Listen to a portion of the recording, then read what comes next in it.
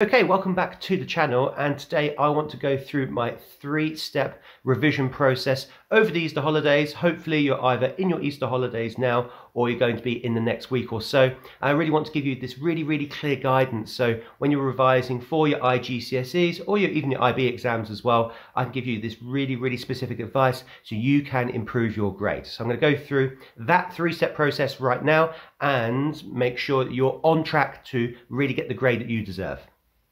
Okay, so let's go through my three-step procedure over the Easter holidays. And the first thing that you need to do is assess your strengths and weaknesses. Now, there are two main ways that you can do this. So number one is the past paper walkthroughs. So choose your course, IGCSE, IB, and then go through those past paper walkthroughs. That gives you a good overall general view of exactly how the course works. Again, the link to that is in the descriptions below. Alternatively, if you're doing the IGCSE course, I've done two videos on the so-called all of IGCSE 0580 and all of IGCSE 0607 videos.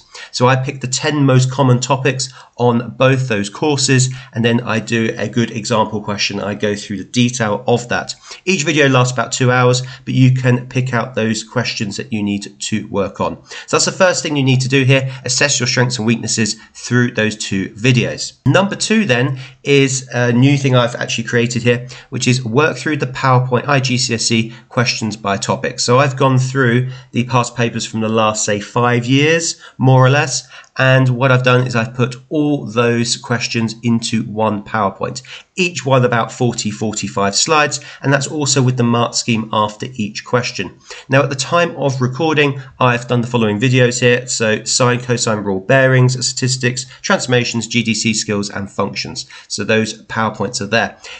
In the future, I'm hoping to actually record an all of statistics, all of transformations video as well.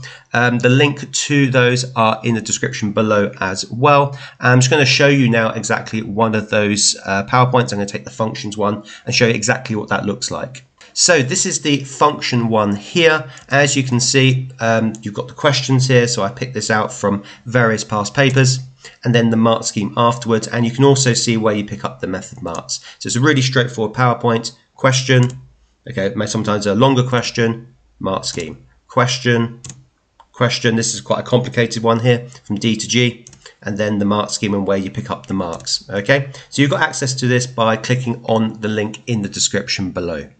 And once you've done step two, then the key part here is to ask for help on the questions that you don't understand.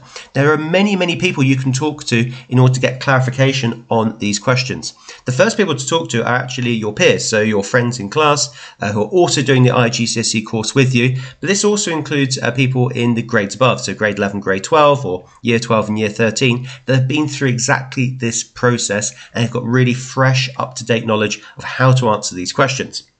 Of course, you've also got your teacher, but don't forget you've got your teachers as well. Yeah, the entire maths team is there to help you with any question that you have.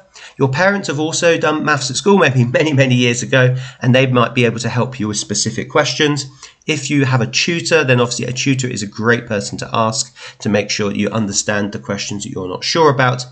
And finally, family friends. So family friends that might be mathematicians themselves, or maybe they do physics or they do economics, something maths related, and they can help you with those specific questions. Right, hopefully you found that useful to you, that three-step procedure. So it really clarifies exactly how to go about that revision process. And if you want to check out those all of IGCSE videos, then please look at the two videos right in front of you.